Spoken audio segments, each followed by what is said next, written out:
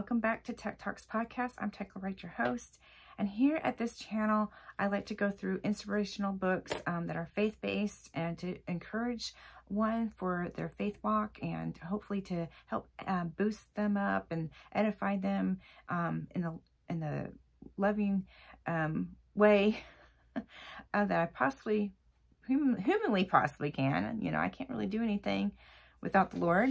So anyway, that's my intentions here at Thek-talks podcast, is to encourage you in your faith journey with the Lord and to help you, hopefully to help you, not just to be blessed, but to help you in a way to get to the next place that you need to be with the Lord.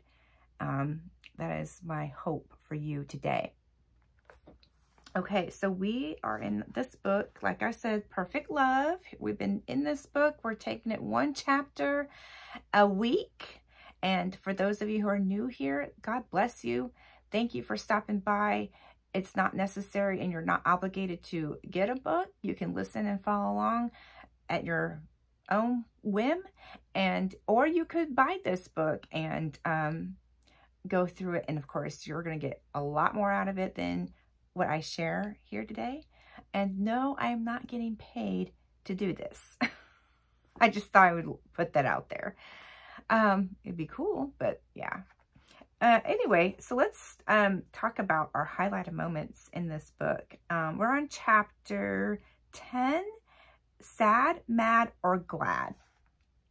And I have on page 116, she says, first of all, we should not see our relationship with God as a duty, but rather as a privilege. It is not something we have to be a part of, but something we are blessed and privileged to be a part of. I like that. I think sometimes back when I was like maybe,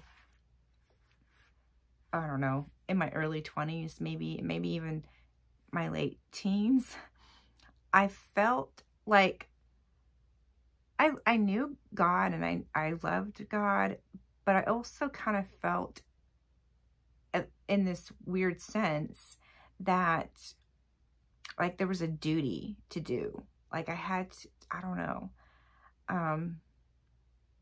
Yeah, it kind of, and then having that and then following that as a duty kind of like changed my perspective. And so when hard things did happen, my perspective with God got derailed or watered down. And yeah, so I appreciate that highlight moment. And then she goes on to things that dilute joy. So one of the things, I'll read some of the things. There's a lot of the really good points that she said that dilute joy. My highlighted moment is this one. There may be even more people than I had imagined who suffer from this wrong view of God, thinking he is easily angered and disappointed with us most of the time, unless we can react perfectly to every situation in life. God understands all of our pain, and he is the God of all comfort, who comforts us in every affliction. 2 Corinthians 1, 3 through 4. So,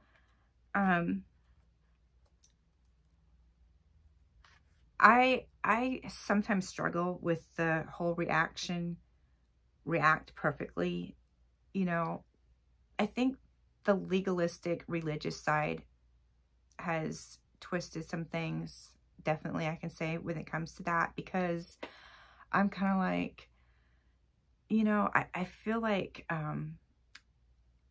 that if I don't react with this certain peacefulness, or if I overreact, or if I get too angry, or if I even cuss and swear at something, I've done that so many times.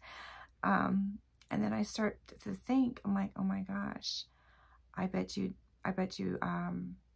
God's disappointed in how I responded to that. And I'm sure he's angry right now with me. And I don't know if I can I don't know if I want to come to him about it because I'm ashamed of it. I don't like it. I don't like this part of me. In fact, I despise it. I wish I didn't blow up like I did. I wish I didn't say those words like I did. And on and on and on the list goes.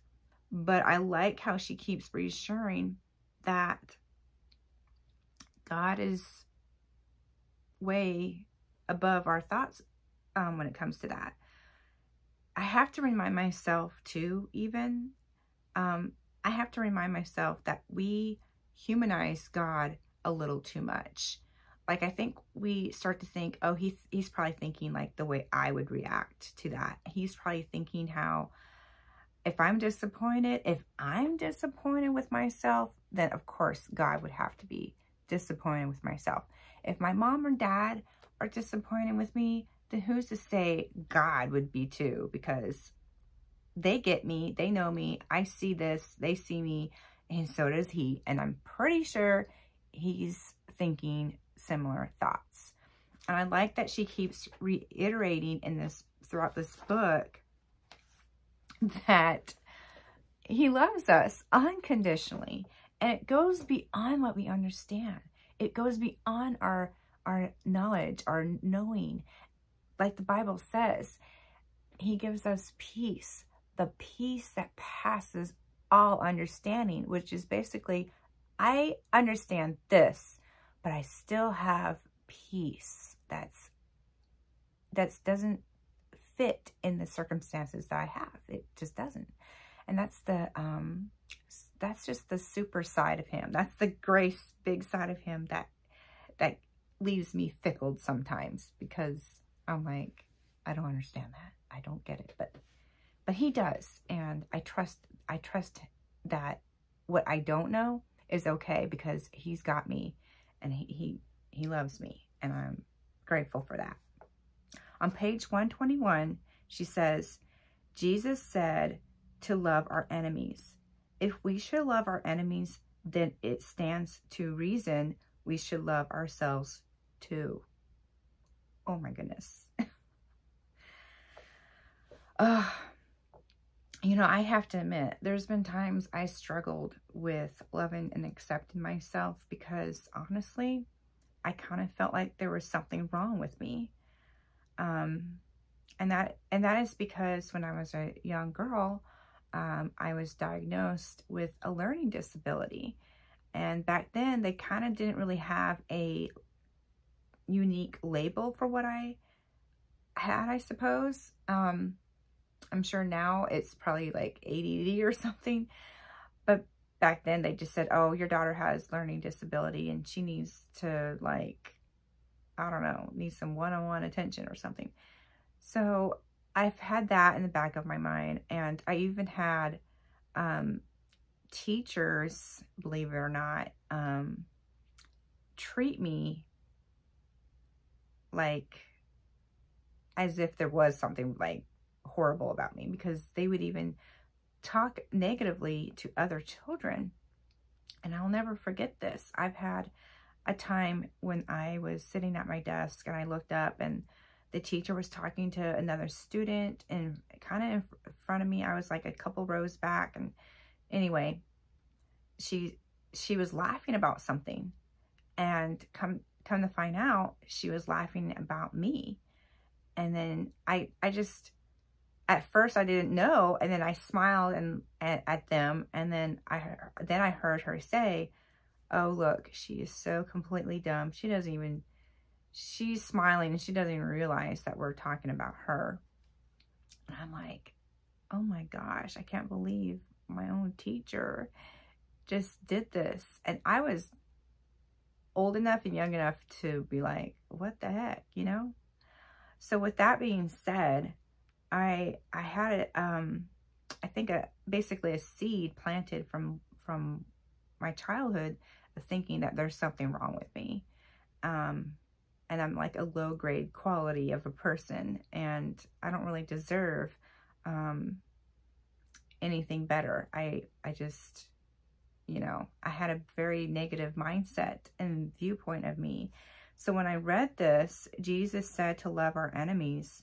if we should love our enemies, then it stands to reason we should love ourselves too.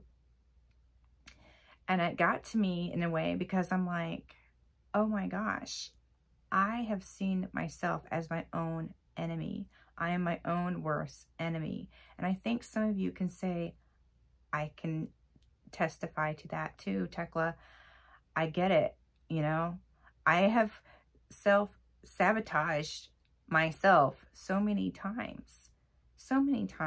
And I'm like, you know, after reading this, I've got to stop.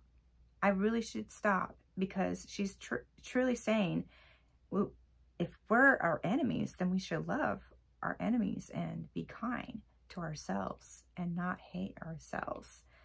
Does that make sense? Hit like if it does. So that is about it. That's all I have for you today. I can probably elaborate so much more, but I don't want to take up too much of your time. And I am so grateful for you being here. I will close in prayer. Dear Lord, we thank you so much that you have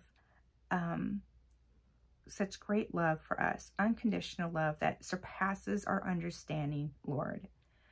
Lord, I trust you, and I pray that next person who's listening puts their faith and trust in you, and that they would receive your love so that they can be free from hating themselves and being a victim of themselves.